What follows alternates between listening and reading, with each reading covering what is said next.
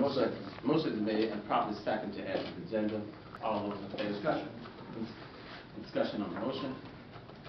Gentlemen, those that are contemplating voting against not putting this on the agenda, let me state that the chairman is correct that we have issues that we need to deal with that deal with job creation in the county, mega sites, and those things are very important.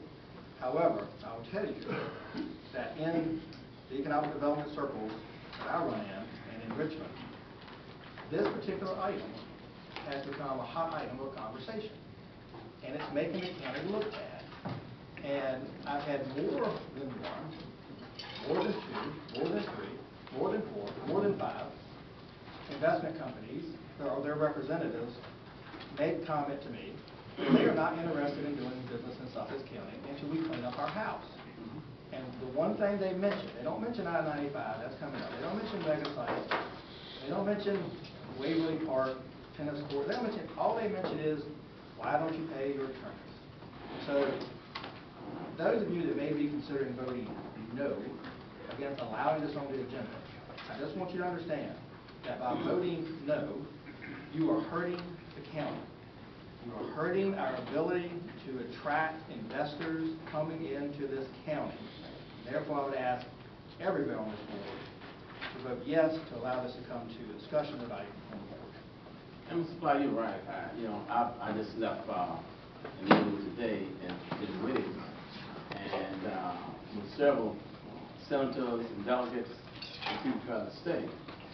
And they asked me the same question: why are your board still doing that trivial issue of attorney? If you owe the attorney, let the attorney sue you if they owe them. But if they provide a service to your board without your board's approval, why your board insists to try to pay an attorney for a service that your board not approved? You're exactly right. So there's two sides of the coin.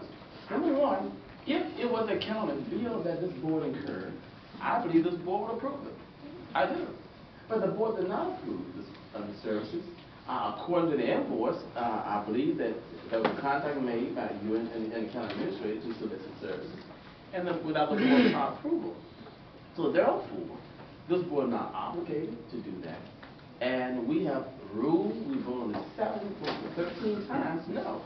And I think we pretty much mean no. And what we're trying to do is to put some type of internal control in Sussex, that any board member cannot go out, incur expense on behalf of the county, bring it to the county, and say, now you pay for it.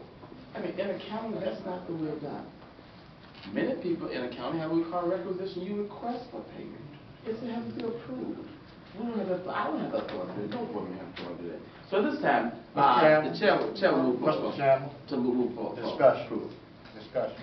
What's on? You recommend? By your line of thinking, you just said this board wouldn't pay the bill because it was incurred prior to this board. No. So I'd like to know how the bills that were incurred in December got paid in January, by January 10th. No. The bill will incur without the board's approval. The board did approve it. No. They did approve it. 3-2 vote over the telephone. No. Same thing you did in January when I was on this board for 2.5 weeks.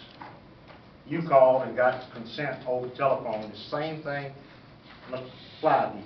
The very same thing. There's no difference whatsoever. Listen more. Because you did it, it's okay. Because Mr. Fly did it, it's not okay. And I'm not happy about that. Thank you. Mr. Warren, if there's a bill that I have incurred on behalf of this county, please bring the bill forward.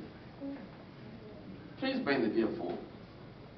If there's a bill I've incurred, bring it forward. That's not the issue, and that's not the motion. Don't say that I've done that, and there's no bill to substantiate what you're saying. We're not talking about speculation, we're talking about fact. We have no bill regarding that, but we have a bill whereby they're at the outside of a regular board meeting, not a board meeting, outside of a board meeting, and made calls, and I said no.